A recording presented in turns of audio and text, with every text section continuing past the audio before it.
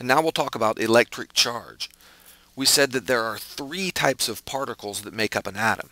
Protons and neutrons are in the nucleus, and then electrons are swarming around the nucleus. Protons and electrons have electric charge, and that means that they can exert electric forces on each other. That's what the electric charge means. And there are two types of electric charge. There's positive and negative, and protons are positively charged and electrons are negatively charged. Neutrons don't have any charge. They're said to be neutral, and that's why they're named neutrons. So let's write this into the notes. A proton, and we sometimes draw that with a little plus sign on it, and just know that it is positively charged. Electric charge comes in two varieties, two opposite types of charge, and we see these in the real world on these particles. An electron is sometimes written with a little negative sign inside it, and you should know that the electrons are negatively charged. Alright, positively charged. And then the neutron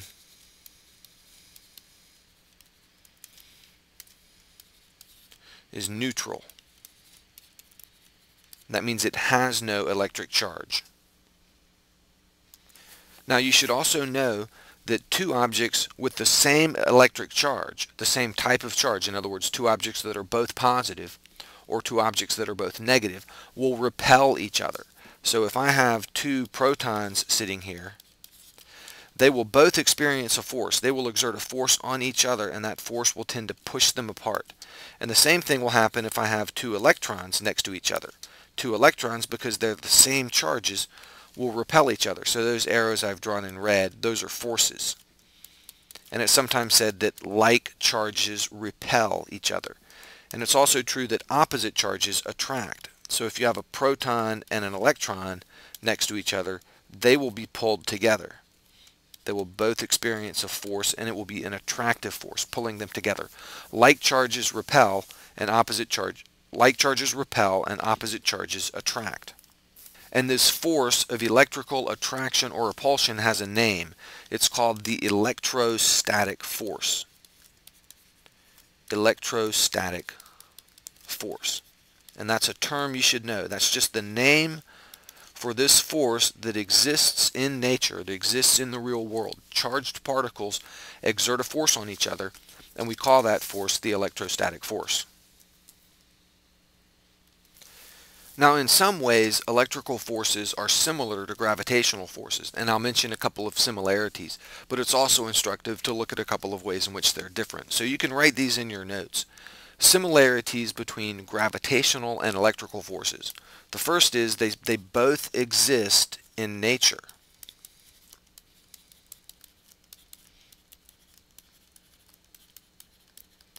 In other words, in the real world, in the natural world, we see both gravitational and electrical forces. And this is simply the way the world is. And science can describe that, and we can measure these forces and compare them to each other. But as far as why these forces are there, that's not really a scientific question. That's more of a philosophical or theological question. You would say that's simply the way the world is, or that's the way God made the world. That's a philosophical or theological answer. Why do these forces exist? That's not a scientific question. Science typically doesn't answer the question why in that sense. But what we can say is that when we look at the real world, we see different types of forces. And these are two of them, gravitational forces and electrical forces. One other important similarity is that these forces both depend on the distance.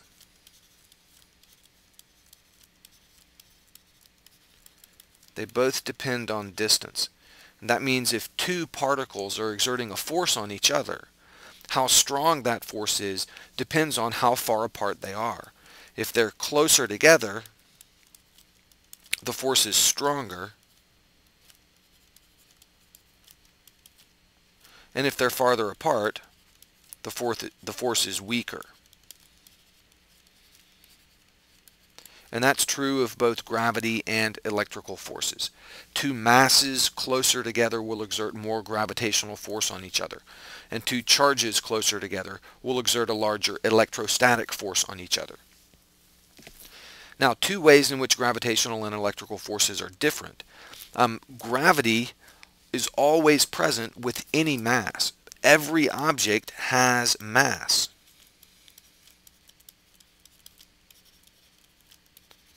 Everything that we encounter has mass. Every physical object has some mass. So every object is affected gravitationally.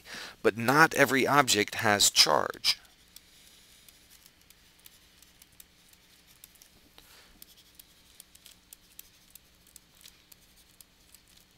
We've already mentioned the neutron, for example.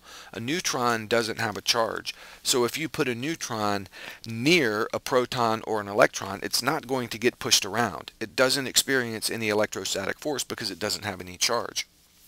Also, you, for example, you typically don't have any charge. You're made up of billions and billions of atoms, and there are a lot of electrons in there and a lot of protons in there, but there are approximately the same number of electrons and protons. So the negative charge from the electrons is mathematically canceled out by the positive charge. I'm sorry, the negative charge from the electrons is mathematically canceled out from the positive charge from the protons. So the total charge is basically zero for ordinary objects. And anything around you, the chair you're sitting in, the pencil that you're holding, all of those objects have electrons and protons, but they all have approximately the same number. So those objects are electrically neutral, so they don't experience any electrical force. So everything experiences a gravitational force, but not necessarily an electrical force. The other important difference between gravity and electricity is that gravity always attracts.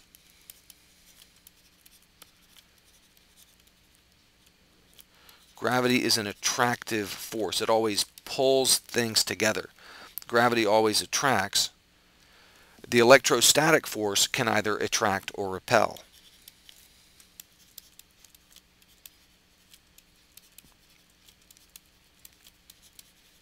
The electrostatic force can either attract or repel.